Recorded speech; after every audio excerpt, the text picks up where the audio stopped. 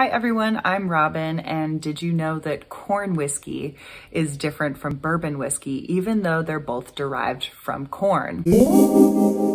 In order for a whiskey to be called a corn whiskey, it must be made from a minimum of 80% corn in the mash. Similarly to bourbon, it must be distilled at no greater than 80% ABV or 160 proof. There are some bourbons out there that use an 80% corn mash bill. However, they are not corn whiskeys because there are some additional regulations that go into making corn whiskey. Corn whiskey does not have to be aged. It can be unaged. So often when you see moonshine at the liquor store, it is an unaged corn whiskey. If it is aged, it must be aged in used or uncharred oak barrels. So this is the big distinction between corn whiskey and bourbon whiskeys that have an 80% corn mash bill, is that corn whiskeys don't have to be aged or are aged in